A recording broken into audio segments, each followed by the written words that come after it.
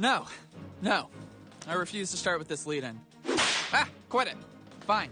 Jeez. Today's story is creating a lot of buzz down in Florida. Terrible. Leave me alone.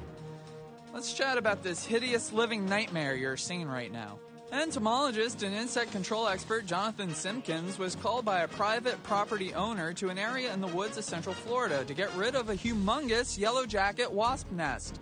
The nest measured over 6.5 feet tall and 8 feet wide. To put that in perspective, that's like if Kobe Bryant was being planked by Shaquille O'Neal, who had a 10-inch stack of foot-long hot dogs glued to his head. Whoa. Simpkins, owner of the insect removal company Insect IQ, filmed his encounter with the giant nest and is heard on the video saying, "This is the largest nest I've ever seen in my entire life. I've been doing this over 20 years. Jonathan estimated that the nest housed more than 1 million wasps, and he told WFLA News Channel 8, With the southern yellow jacket, they develop multiple queens the second, third, and fourth year. So this nest did not have one queen. It has thousands of queens in there. A bunch of demanding queens living right next to each other?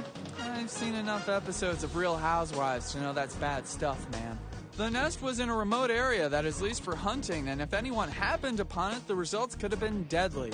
Citing trade secrets, Simpkins declined to explain exactly how he got rid of the wasps. The veteran insect expert admitted that he was terrified at several points during the removal job, but It was so exciting. It was one of the best times in my business and professional career to deal with something like this. kudos to Jonathan for controlling a potentially deadly situation.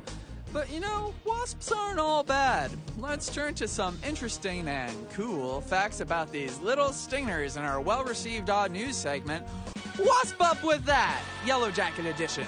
Wasp Up? I'll tell you Wasp Up. Wasps serve as food for other animals like birds, so wasps are to birds like cheddar is to humans. Curd up. Wasp Up? I'll tell you Wasp Up.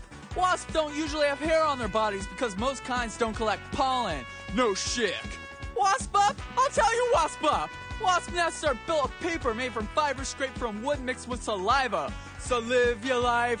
Whoa, hey. Wasp Up? Wasp Up. That's Wasp Up.